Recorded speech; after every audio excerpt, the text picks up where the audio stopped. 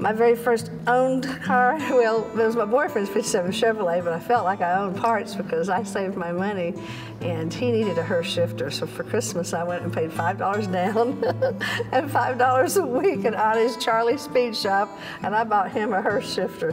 Well, shortly thereafter, I had to get him a Schiefer clutch. And then Edelbrock manifold, goes on and on and on. But that was my first love affair, was with his 57 Chevrolet. We still have it in the family, so that was really the first two. But it wasn't my car, it was his. But it should have been mine anyway, because I was the one that drove it at the drag strip, and I was lighter and faster and quicker, so I got to drive it more than he did, and I fell madly in love with it.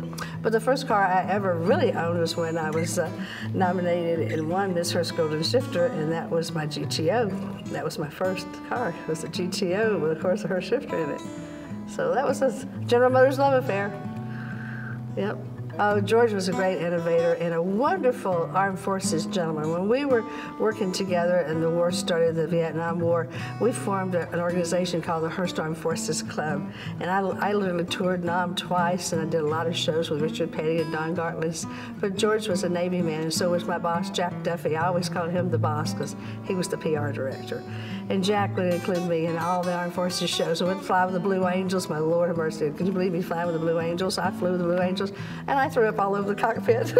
But at least that made me a great soldier, they told me, because if you don't, then you didn't really get the gist of the thrust of the engines, I was told. But I got out laughing and smiling, and thank God I had on a jumpsuit. But we would do the ground shows while they would do the air shows. And then at Willow Grove Naval Air Station, I stayed over on a Monday, and I got to fly with the Blue Angels. And that started me into wanting to go more and do more with the Navy. So we did some Armed Forces shows and had Big Daddy Don Gartless on the USS Enterprise, run the top fuel dragster against the jet. I mean, we've done a lot of great things, but we were doing it for our armed forces.